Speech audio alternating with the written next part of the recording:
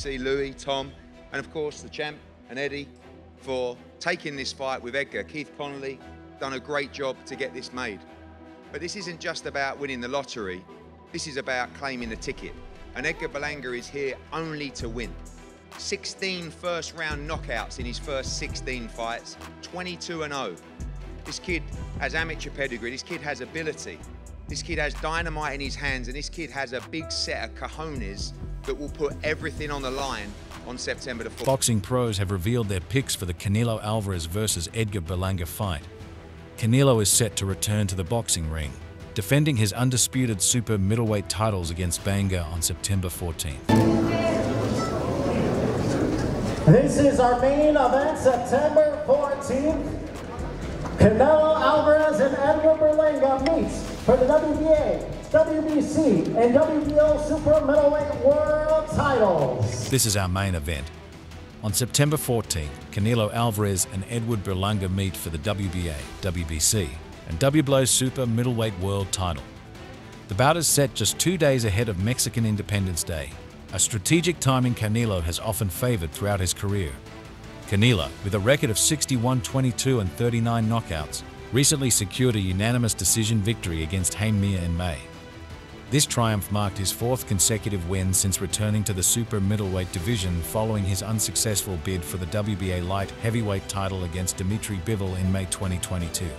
Berlanga, an undefeated rising star, boasts an impressive 22-0 record with 17 of those victories coming by knockout. His latest triumph came in February when he secured a 6th-round TKO against Padre MCC.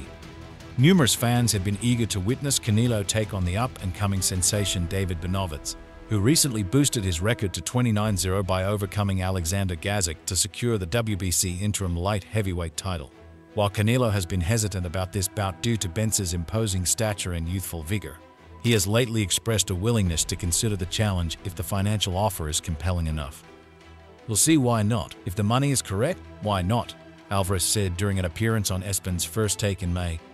Fans will have to wait till Alvarez defeats Berlanga in order to fantasize about seeing Benavidez once more. Fat Joe has consistently stood by Edgar Berlanga, his fellow Puerto Rican, as he has risen through the boxing ranks. Moreover, rap legend Jay-Z stood alongside Berlanga at the Palladium Times Square on Monday during the Canelo Alvarez-Berlanga press conference in New York City. Joe then had some words to say to those who are undervaluing Berlanga's potential to pull off what would be seen as a major upset. Joe started telling Dozzo News, "I've been fighting this type of adversity my whole life. I know what he's going up against, so the hate that doesn't do nothing but fuel guys like us. We're cut from the same cloth. This man wanted the fight. I don't think you'll understand that this guy wanted the fight. It's not like, oh, you got to fight Alvarez, really? No, this guy wants the fight." Joe believes that Berlanga, despite his unbeaten record, has more than just a puncher's chance to surprise the world by defeating Alvarez and seizing the title of unified super middleweight world champion. Joe tacked on about Berlanga, "He's got dynamite in his gloves. Never sleep on the boxer. I've never seen a fight that Edgar Berlanga has fought where he doesn't hit someone somewhere where they're like, whoa, they wake up. It's like when you walk outside and that cold hits you." This is a tale of two Davids set against the backdrop of a shifting landscape in the 168 to 175 pounds divisions. After years of challenging Canelo Alvarez, David Benavidez has shifted gears, now stepping into the light heavyweight ring. Meanwhile, the spotlight turns to Jose David Moral Gutierrez Jr., better known as David Moral. The Cuban-born pugilist made his debut in the 175-pound division facing Ravo Kick for the vacant WBA title at the Terran Crawford-Israel Madoff headliner. Much like his namesake, Moral has long pursued a bout with Canelo Alvarez. With their destinies seemingly linked despite their efforts, neither has secured the coveted fight. David Moral even reached out to David Benavidez, but his attempts were fruitless. Now, with Alvarez opting for a title defense against Edgar Berlanga, Moral, the Santa Clara-born southpaw, finds his WBA mandatory status to be a ludicrous notion. During fight week, the schedule kicked off with the grand arrivals, the initial pre-event spectacle, on Tuesday. In a conversation with a cluster of journalists, David Moral seemed visibly exasperated by the incessant inquiries about the upcoming September 14th bout featuring Canelo Alvarez and Edgar Berlanga. "Man, this fight's everybody knows. I don't want any more questions about this fight. It's crazy," he said. The Cuban-American boxer grasps the reality that ultimately it's all about business. Nonetheless, he points out that Canelo Alvarez has sidestepped clashes with two Cubans, himself and potentially Yul Hernandez in the 168 pounds division. Furthermore, it's become widely recognized that Alvarez has ignored David Benavidez's challenges, suggesting how Canelo Alvarez has been going after less challenging opponents. David Moore felt Berlanga is easy for him, referring to last year's Gerald Charlo fight, where the Iron Man moved 2 divisions up to meet Alvarez at the super middleweight. He said, "Everybody's here. I'm not talking. Everything's here for me. This fights." Several reporters inquired about how he would rate the threat Berlanga could pose to Alvarez on a scale from 1 to 10. When the conversation shifted to assessing Berlanga's potential danger in a bout against David Benavidez, Moore, with a grin, gave a playful score of 16. Yet, putting humor aside, he acknowledged the Mexican monster as an exceptional fighter. In just 5 short years, David Moore has established himself as a formidable force in the super middleweight division, long overshadowed by Canelo Alvarez. Marking his first anniversary in the sport, the Southpaw claimed the interim championship. By the next year, he had ascended to the role of regular champion. Since then, he has fiercely defended his title with his 6th defense against Sena Agco occurring last December. Meanwhile, Canelo Alvarez and his new challenger locked eyes for the first time at their title defense press conference in New York. The encounter between Alvarez and Edgar Berlanga was marked by a steely confrontation. However, the bout has stirred some discontent among fans who were hoping to see Alvarez square off against bigger names like David Benavidez or David Moore. Instead, the fight against Berlanga has left many wondering if the excitement factor is lacking. Eddie Hearn, who holds a multi-fight contract with the Chosen One, recently had a face-to-face with the reigning super middleweight champion. Initial reports suggest the encounter began with some tension as Canelo Alvarez sought clarifications from Hearn. Thankfully, the meeting ended on a more amicable note, with both parties sharing a friendly exchange. The interaction between Alvarez and Hearn has captured considerable attention, particularly as Alvarez prepares for his upcoming fight. This match follows his previous defense of the undisputed title against Munguia. As he gears up for the September 14th bout, Alvarez has been stripped of his EBF title, reducing his status to that of a unified champion. Michael Benson's tweet suggested that Eddie Hearn and Canelo Alvarez were talking about last week's Terence Crawford versus Israel Madov clash. Canelo Alvarez and Eddie Hearn discussing the promotion of Terence Crawford versus Israel Madov today, it read. As the short clip shows, both the champion and the promoter were standing. Perhaps the meeting was nearing its end. Looking at the Englishman, Canelo Alvarez said, "You've been talking about me all week."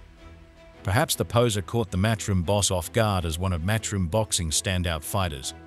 Israel Madov's prominence seemed to prompt Canelo Alvarez to suspect that Eddie Hearn was using his own star power to boost interest in the upcoming bout with Bud Crawford. Hearn, however, was quick to clarify that the event required significant promotional efforts, and who better to spotlight than Alvarez himself. The explanation resonated with Canelo, who responded with a knowing smile and a nod of agreement toward Hearn. It was as if he had already anticipated this strategy. "I think that's exactly right," he remarked. As Eddie Hearn stepped back, he glanced over to make sure his family was all right. Alvarez reassured him that all was well at home. "Catch you in a bit," Hearn said before heading out. Naturally, the interaction sparked a flood of responses from fans, many of whom had plenty to say about both parties involved. So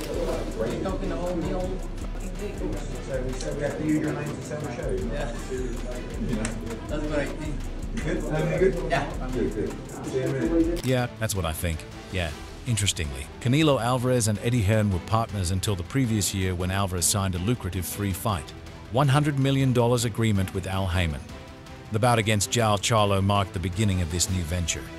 However, the collaboration with PBC was short-lived, leading to a mutual decision to end their partnership. According to the latest updates, the September 14th event featuring the middleweight title clash between Eris Lara and Danny Garcia, along with Caleb Plant's comeback bout, will be jointly promoted by Canelo Promotions and TGB Promotions. Eddie Hearn's Matchroom Boxing will also lend its support to the event. During the press conference, Berlanga was certain David Benavidez's name would come up, and Berlanga didn't hold back when the topic was raised. Berlanga expressed that he did not want to hear about Benavidez, using explicit language to emphasize his disdain. He remarked that many people kept bringing up Benavidez and others despite knowing that a fight with them was not going to happen. Berlanga concluded by affirming that on September 14th, it would be Berlanga versus Canelo, representing Puerto Rico against Mexico. And I don't want to hear, listen, man, I don't want to hear Benavidez, fuck Benavidez. You know, shout out to Crawford, you know what I'm saying? But they keep mentioning Crawford. He fought a 54-pounder. You know, it was a tough fight. You know, we got business to handle September 14th. You know what I'm saying? A lot of people just keep mentioning Benavidez and all these guys, man. Like, y'all know it's not going to happen for me. And that's just that, man. Like, September 14th, Berlanga, Canelo, Puerto Rico versus Mexico. And I don't want to hear, listen, man, I don't want to hear Benitez, you know? Shout out to Crawford. You know what I'm saying? But they keep mentioning Crawford. He fought a 54-pounder. You know it was a tough fight. You know we got business to handle September 14th. You know what I'm saying? A lot of people just keep mentioning Benavidez and all these guys. Man, like, you know it's not going to happen. You feel me? And that's just that, man. Like September 14th, Berlanga, Cano, Puerto Rico versus Mexico. Berlanga had more to say after the news conference for those who think Benitez ought to have challenged Alvarez rather than him. He said, "Those are haters, man, and all those people out there, they're going to still buy the pay-per-view. They're still going to talk." Floyd became Floyd. Why? Because he had so many people hating him, right or wrong, Berlanga continued. Floyd became Floyd because of the hate. If Floyd never had the hate, Floyd would never be who he was.